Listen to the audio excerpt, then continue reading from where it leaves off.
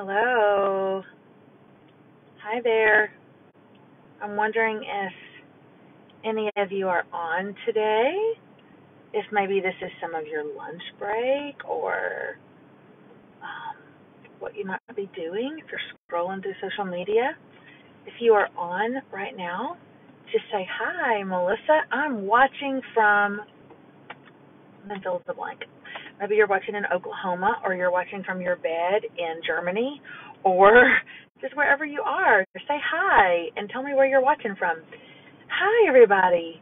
Thank you for the thumbs up. Thank you, thank you, thank you. Hi, Ann Arnold Thomas. How you doing, girl? How you doing?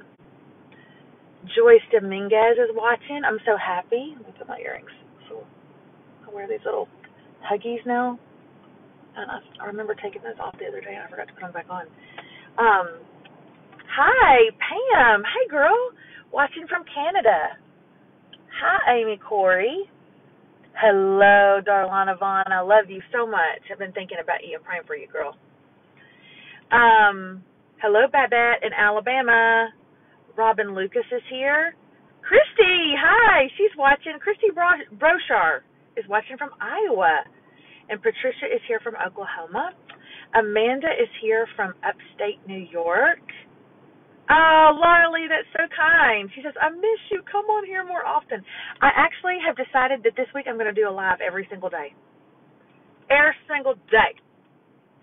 I'm going to do a live. Thank you for Ashley for watching in Oklahoma. I got a lot of Oklahoma on here. You girls need to get together and have lunch. Y'all need to get together and have some lunch. There's a lot of Oklahoma on here. At some point, y'all have to live by each other, maybe. Hi, Jody Gibson.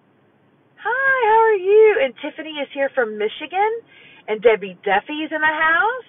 Tiffany Mastos is watching.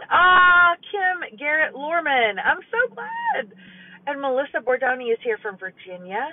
And Martha Gore from Durham, North Carolina.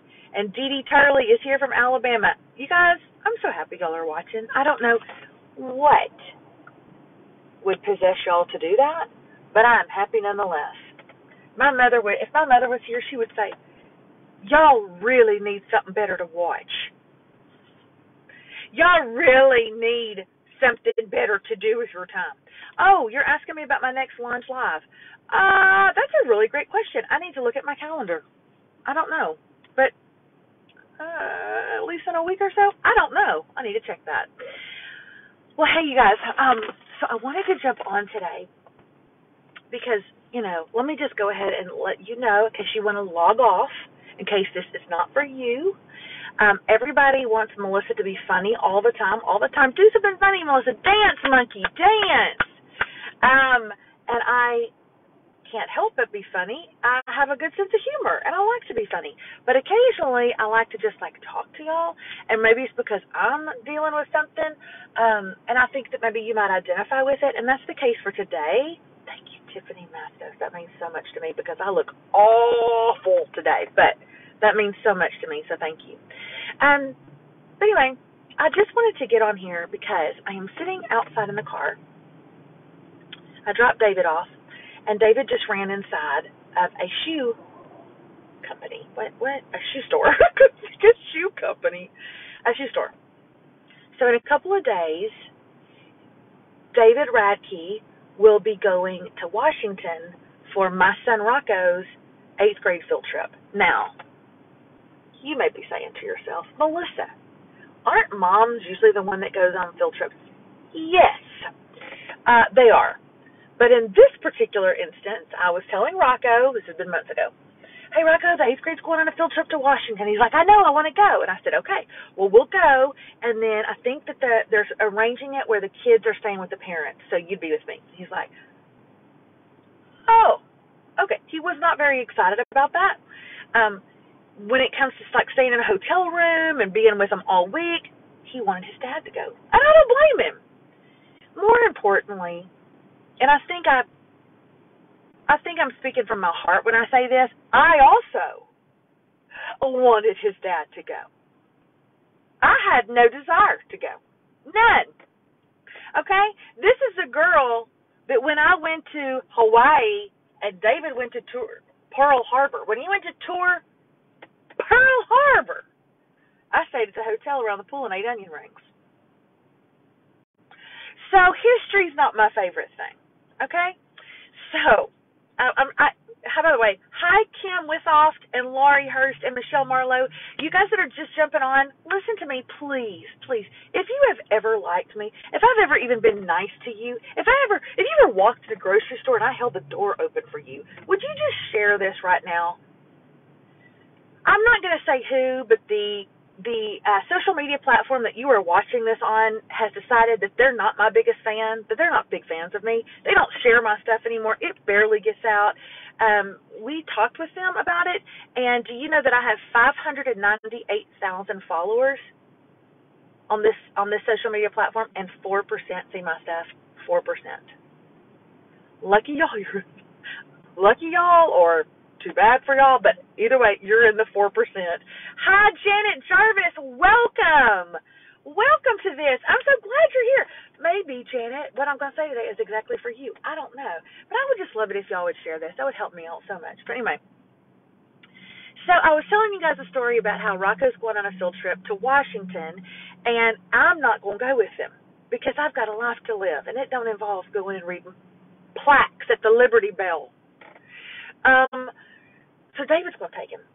And Rocco's best friend, his dad's going too. So, you know what? Mom's week.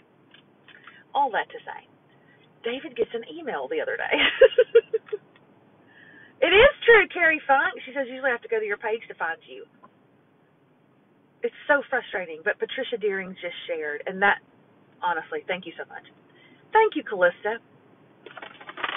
So David gets this email the other day, and it's the itinerary for Washington. I don't know how they're going to have time to go to the bathroom. They have not built-in potty breaks or snack breaks, okay?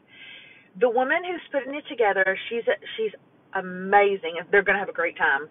But she said, I do want you to please be advised that we will be walking about, hold steady, Myrtle, hold your girdle, 15,000 steps a day. 15,000 steps a day. Okay, for those of you who want me to put that into some, like, you can relate to it, when I went to Disney, I walked 12,000 at Disney, and I moved slow, okay? I walked 12,000. This is 15,000. So David has been having a lot of lower back pain, and he said, I want to go to the shoe store. I want to go in. They have this machine, and he can stand on it, and it's going to take all the dimensions of his feet. I'm going somewhere with this, believe it or not. All the dimensions of his feet, and they're going to see if maybe like some orthotics or some of those, what do you call those, insoles, are good for his feet. Those of you who are watching right now are like, did we just sign up for the AARP Facebook forum? No, let me live my life. Okay, David's got a bad back, and he's got to get some orthotics. Okay? I tell you all of this for a reason. Oh, Martha Gore, that's so sweet. I tell stories all the time, and not a lot of people say they like them. But as I was driving in here and dropping him off, he ran inside. I could not help but think about my own life and how I often feel like I am walking around with rocks in my shoes.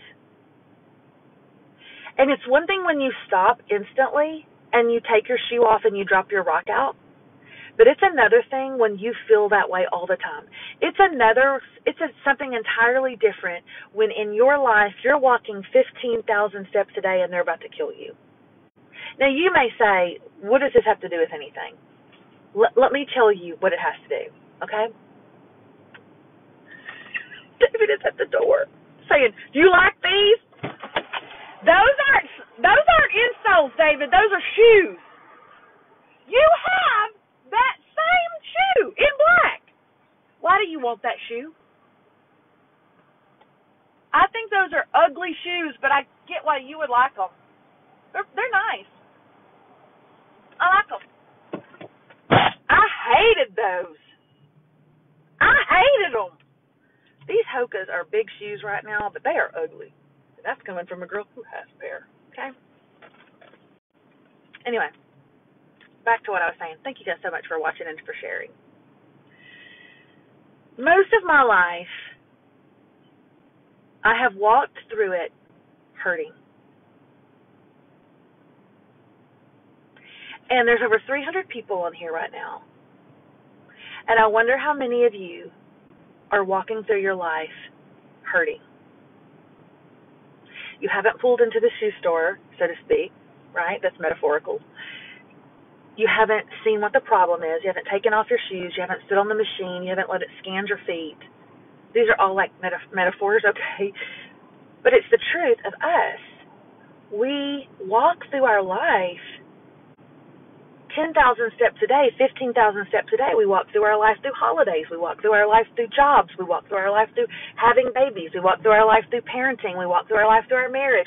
And we're hurting, and we don't understand why. And it just gets worse and worse and worse and worse and worse. And for those of you who are like, I love Hokas. I'm not talking about Hokas right now, Patty. Listen, you girl. But when I turned like 43 years old, I just was like, why am I still walking around hurting? At what point am I going to heal from all of this stuff that has thrown me off kilter? If every pain I've ever experienced, if every betrayal I've ever had happened to me, if every embarrassment I've ever lived through, if every mean girl or dark memory or traumatic moment, if those were all rocks in our shoes, then aren't we tired of walking on those? Like, when are we going to do something about it?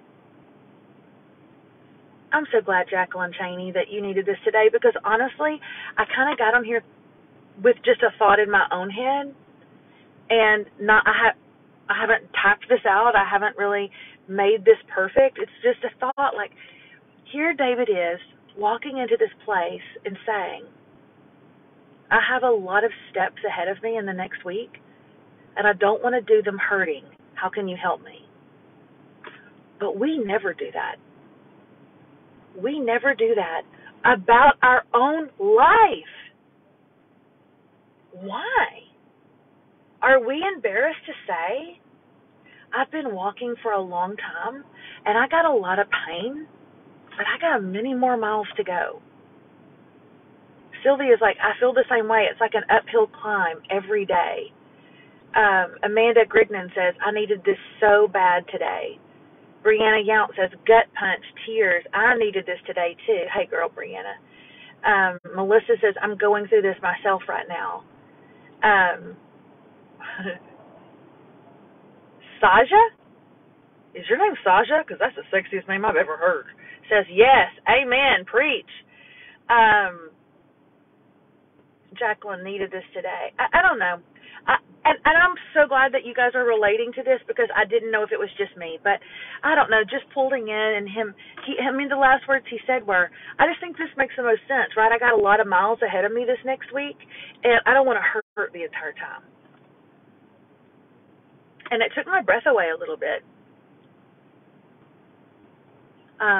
Because I've got a lot of miles ahead of me this next week, this next year, this next 6 months.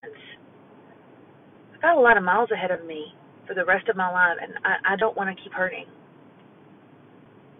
I don't want to. I deserve better than that, and I don't want that for you. I have worked my butt off, if I can be quite frank. I have worked my butt off the last several years of my life to heal from some past things that were either done to me or done by me. You know, a lot of times we think that the pain that's in our life was caused by someone else, when the truth of the matter is, just as much is pain caused by us. Well, Melissa, now that's not necessarily true. I mean, I never betrayed myself. Really? I betrayed myself a million times. I betrayed myself a million times. I've shamed myself a million times.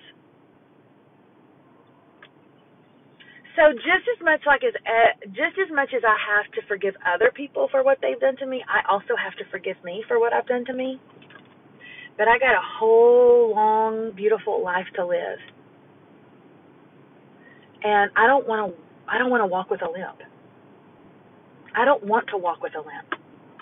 And for whatever reason, I have to think that God Himself, the creator of the universe, had to have been distracted, had to have been really busy with a lot of things, had to have had an angel driving him up a wall on the day that He gave me a social media platform. I have to think that that was completely accidental, that even after God did it, He was like, oh, what did I just do? But nonetheless, here I am with one, and I can't, in good conscience, work so hard on forgiving others and forgiving myself and moving forward in my life without pain, without rocks in my shoes, keeping me from where I need to go, and then keep all of that to myself. I want to get on here and talk about it. I want to get on here and say, it is possible to move on. It is possible to learn from your past. It is possible, believe it or not, to thrive in your past. It really is. I mean, thrive. You guys I am no different. We all have an opportunity to learn from where we were in order to make us better for where we're going. After talking to women for the last 8 years that I've been on social media, surely it's not been that long, has it? 7 years? The one thing I hear over and over and over women say, it's a question I repeatedly hear, and it is, what was all of this for? What am I here for? And what was all of this for? Help me make sense of my divorce, Melissa. Help me make sense of the way my parents raised me, Melissa. Help me make sense of the fact that the church hurt me, Melissa. Help me make sense of, my shame, Melissa. Help me, what was it all for? Women ask that question all the time. And I am here to tell you, it was for you. It was for you. Everything that's ever happened to me or because of me was for me. It was to learn from, to grow from, to do better from, to never do again. And it becomes part of our testimony. So, those of you who are watching, Kirsten Ward, the fact that you're watching this right now and you have tears rolling down your face, let me tell you something. Maybe it's time you pull over, like David just did. Take off your shoes. Get the rocks out of them. Figure out what's hurting you, what's holding you back, what's keeping you from living your best, most blessed life. Let Him scan you. Let God scan you. Let Him look at you. Let Him point out what needs to be healed. Let Him point out what is not whole yet, so that you can use all of it for your future. I actually got a text message a minute ago that said, let me see if I can find it. Hold on. It says, is a misguided attempt. What is it?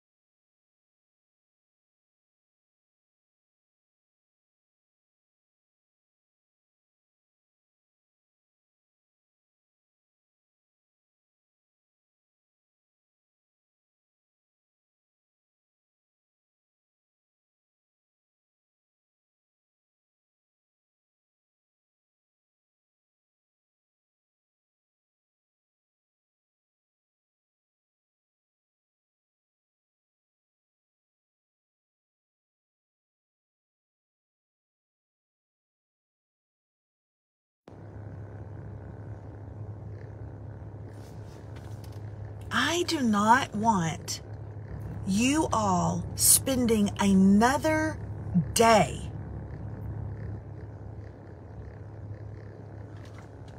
Mandy Thompson, can you hear me now? I think my phone got connected to Bluetooth. Tell me if you can hear me.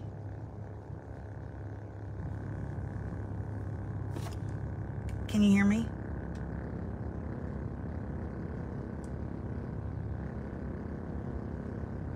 There you go. It's back. Okay. My phone got connected to Bluetooth. I'm so sorry. My phone got connected to Bluetooth. But I turned my Bluetooth off. But don't worry, I didn't say anything important. I was waiting. I was waiting for y'all.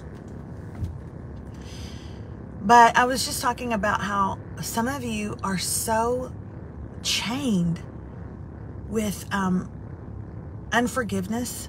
Does that sound familiar? Does that sound like anybody? You know what? Let's just be totally honest. Put a heart right now. Send a heart if you would say, I have an area of unforgiveness in my life that I still cannot get past. I still cannot grant forgiveness in this area. Just put a heart. I saw that heart. I saw that heart. Look at all of y'all. You still can't. And here's the, hey, and ask yourself this. Is it the unforgiveness with someone else or is it with you? My God, this man's asking me about a shoe again. First ones. I like them. What are those? I like them better than the Hokas, for sure. He has not brought an attractive pair of tennis shoes out of this store yet. But I don't know. I just, man, I'm just sharing what's on my heart, you guys. You're putting hearts because you, man, I feel you, sister. I do. I feel you. And also, here's another thing. Stacy, I don't like to see that. Stacy Reddies says myself, I don't like to see that. Let me tell you something, my friend. Let me tell you something. There is forgiveness to be granted to Stacy. Yes, there is. Okay, you know what? Y'all are going to want to share this because I'm about to make a bold statement right now. So please share this. If I only got on social media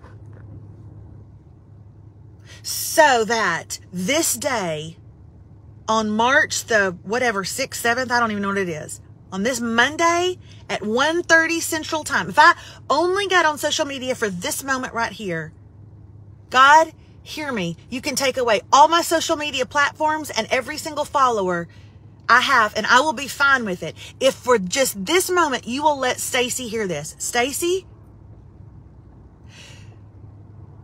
you are not meant to live chained up to your past decisions. You are not meant to live like that. You are not. You are meant to live free of your bad decisions. And I am assuming that for every one of us who say we have trouble forgiving ourselves, it is based off of a bad decision. Aren't we just the queen of bad decisions? Aren't you just the queen of it? So am I. Goodness gracious, if I had a quarter for every bad decision I've ever made, you girl would be retired. But I am telling you, you don't have to live like that. You don't have to live with that hanging over your head. There are two things that you can do. Number one, you can learn how to forgive yourself, which is a process that we have to do every single day. And number two, learn to make better decisions. And that sounds funny. Y'all are like, oh, Melissa, but I'm serious. We've got to learn to make better decisions, you guys. We have got to learn to do that. What is going on with us? We are smarter than some of the decisions that we have been making. Don't you think? I do. Y'all, I could write a book on just bad, literally nothing else would be in it. It would just be numbers. 1, I did this. 2, one time I said this. 3, one time I tried to do this. 4, and it would just be a full book of just bad decisions. All of us are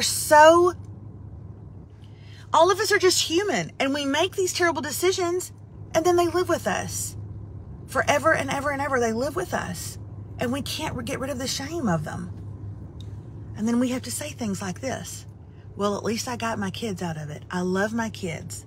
That marriage, now that was a bad decision, but I got my children out of it. That's wonderful that you can see the bright side, but let's talk about the fact that we need to make better decisions, period. I think, this is what Allison Saxon says, I think when you have been so deeply hurt by someone and suffered abuse for a while from that person, it makes it hard to forgive them, but it makes it harder to forgive yourself for the decision you made to be with that person and taking so long to get away. It's like wasted time in your life, and feeling like that suffering and who you were at that time is your fault too. It's the hardest forgiveness in my life. I have no doubt that it is. I believe every word you just typed out. I believe you. I believe that would be really, really hard. Do I believe that it's possible? Yes. Do I believe that it would be a process to learn to forgive yourself? Yeah. But is it possible? Yes.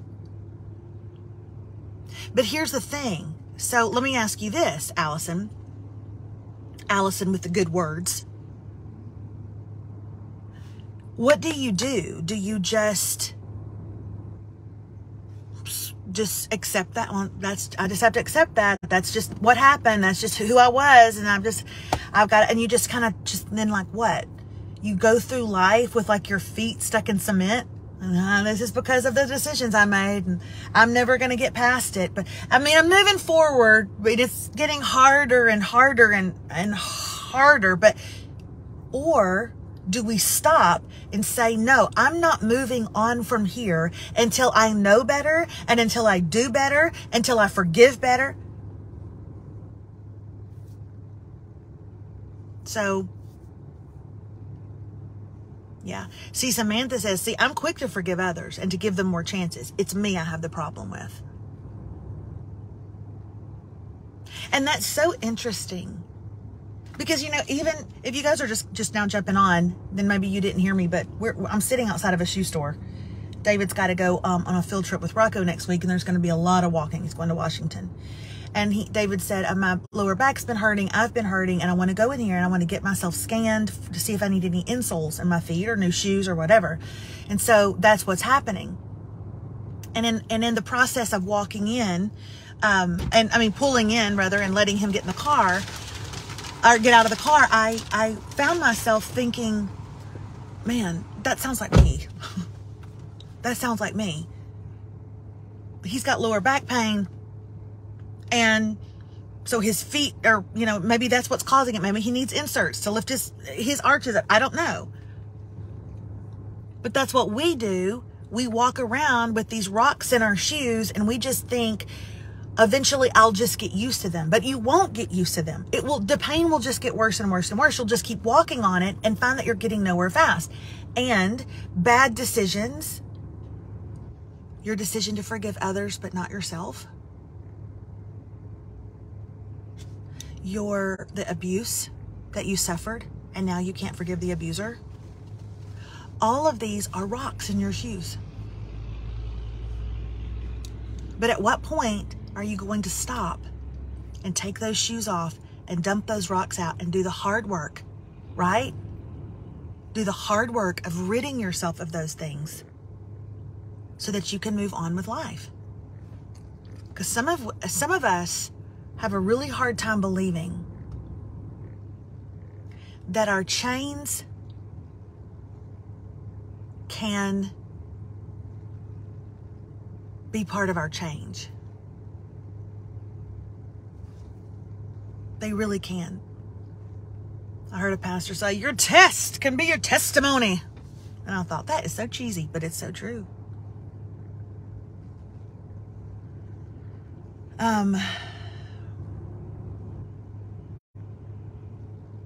Yeah, I'm looking at you guys saying but it's so hard. It is. From one of your besties, it is hard. But it is also possible.